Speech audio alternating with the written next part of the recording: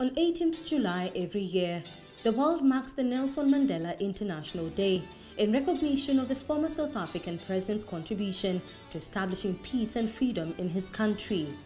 The day that was declared by the United Nations in November 2009 is also marked on the late president's birthday.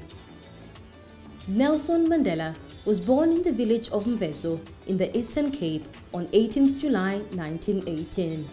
His mother was Nonkampi Nosekeni and his father Nkosi Mandela, principal counselor to the acting king of the Thembu people.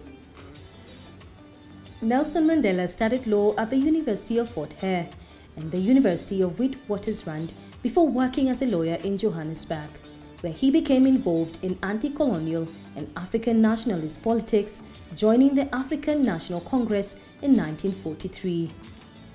After the National Party's white-only government established apartheid, a system of racial segregation that privileged whites, Mandela and the African National Congress committed themselves to overthrow it. Apartheid was a system where the people of South Africa were divided by their race, with each race forced to live separately from the other.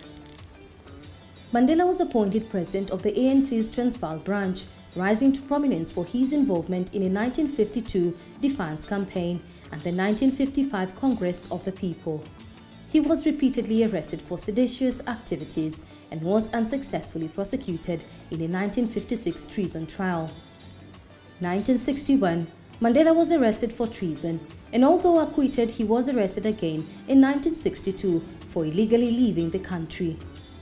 Convicted and sentenced to 5 years at Robben Island prison, he was put on trial again in 1964 on charges of sabotage, where he was convicted along with several other ANC leaders and sentenced to life in prison for conspiring to overthrow the state following the Rivonia trial.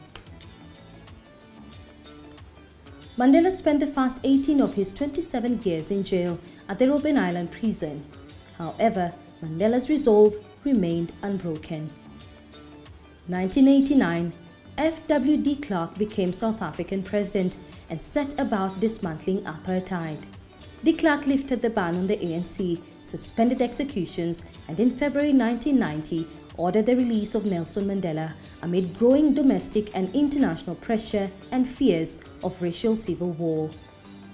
Mandela and de Klerk led efforts to negotiate an end to apartheid, which resulted in the 1994 multiracial general election in which Mandela led the ANC to victory and became the country's first black head of state in a fully representative democratic election, overseeing his country's transition from minority rule and winning international respect for promoting reconciliation. Mandela's government focused on dismantling the legacy of apartheid by tackling racism and fostering racial reconciliation. He retired from politics in 1999 but remained a global advocate for peace and social justice until his death in December 2013. Nelson Mandela was undoubtedly one of the greatest moral and political leaders of our time. He remains a revered force in the fight for human rights and racial equality. In one of his historic speeches at the Rivonia trial, Nelson Mandela stated, "I have cherished the idea of a democratic and free society in which all persons will live together in harmony and with equal opportunities.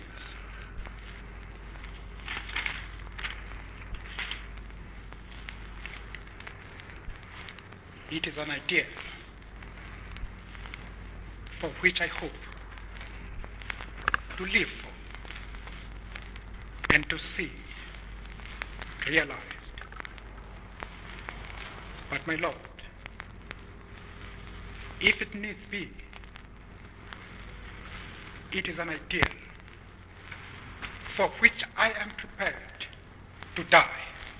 Mandela's accomplishments are now celebrated each year on July 18th on a day dubbed Nelson Mandela International Day, which was inspired by a call he made in the past for the next generation to take on the burden of leadership in addressing the world's social injustices when he said that it is in your hands now.